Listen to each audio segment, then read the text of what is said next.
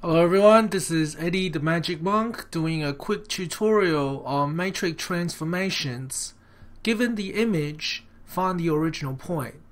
So all of the other matrix transformations tutorials we have done are ones where you get an original point and you are asked to find an image based on a transformation.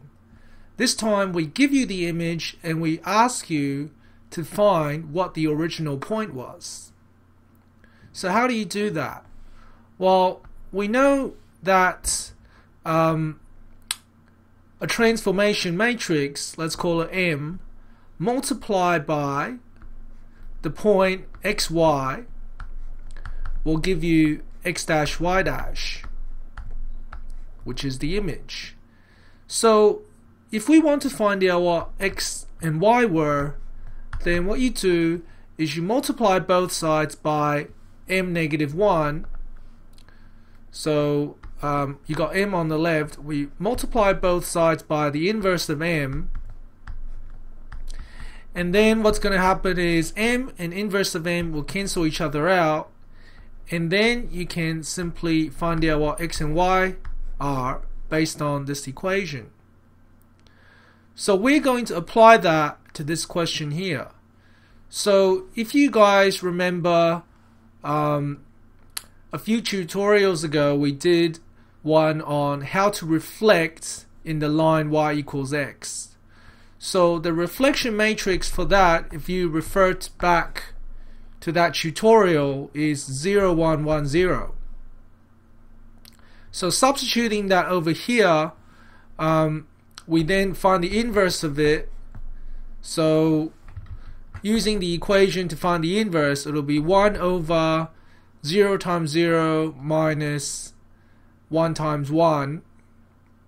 So it's just negative 1.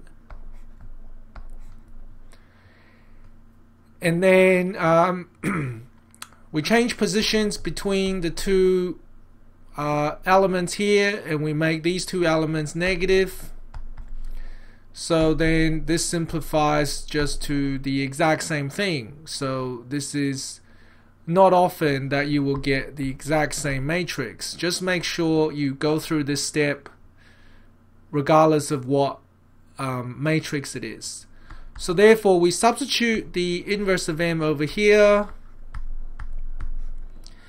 and then we multiply by the image. So the image is 1 and 4. And then we multiply it. So first row, first column, we will get 1 times 4 is 4. Second row, first column, so it's 1, and that is the image.